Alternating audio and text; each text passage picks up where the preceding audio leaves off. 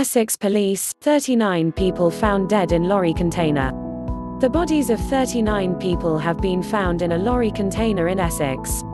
The vehicle, believed to have travelled from Bulgaria, was found shortly before 1:40 British Summer Time at Waterglade Industrial Park in Grays, police said. News from the Daily Star. All clips may not represent the story. Watch to learn English the way you've learned your mother tongue, as this video is especially made.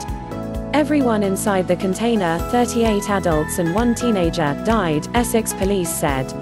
The lorry driver, a 25-year-old man from Northern Ireland, has been arrested on suspicion of murder. Police said the vehicle entered the UK via Holyhead, Anglesey, on Saturday. Deputy Chief Constable Pippa Mills said identifying the victims remained at #1 priority, but was expected to be a lengthy process. The National Crime Agency said it had sent officers to assist and identify any organised crime groups who may have played a part. Seamus Leone, Northern Ireland policy manager for the Freight Transport Association, said if the lorry had come from Bulgaria, getting into Britain via Holyhead was an unorthodox route. He added with reports of increased security checks at Dover and Calais, it might be seen as an easier way to get in by going from Cherbourg or Roscoff, over to Rosslare, then up the road to Dublin. A spokesman for the Bulgarian Foreign Affairs Ministry said it had not been confirmed whether the truck was registered in the country. There is also no indication of the nationality of the human bodies found in the truck, he said. Police have appealed for witnesses and anyone with information about the lorry's route to contact them. Prime Minister Boris Johnson said it was an unimaginable tragedy and truly heartbreaking.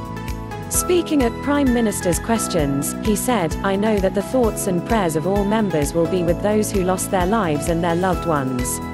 I'm receiving regular updates. The Home Office will work closely with Essex Police as we establish exactly what has happened."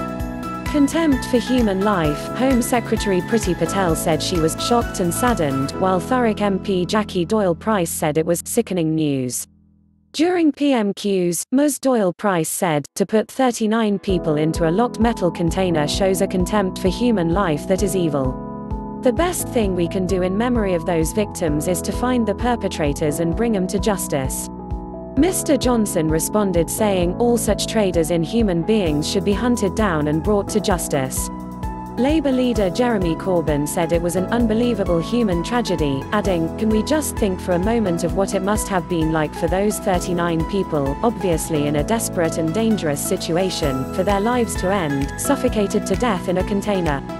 Irish Premier Leo Varadkar told the Doyle that investigations would be undertaken to establish if the lorry had passed through Ireland.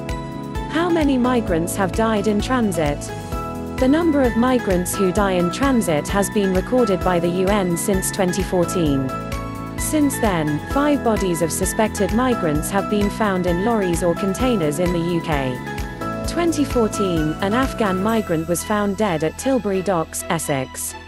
He was in a shipping container, with 34 Afghans who survived. 2015, 2 migrants were found dead in a wooden crate in a warehouse in Branston, Staffordshire.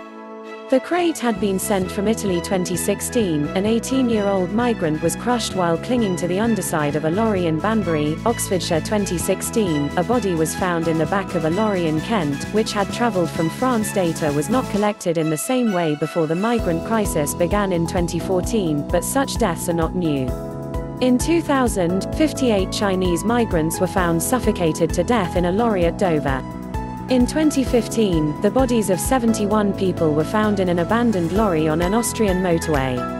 Police suspected the vehicle was part of a Bulgarian-Hungarian human trafficking operation.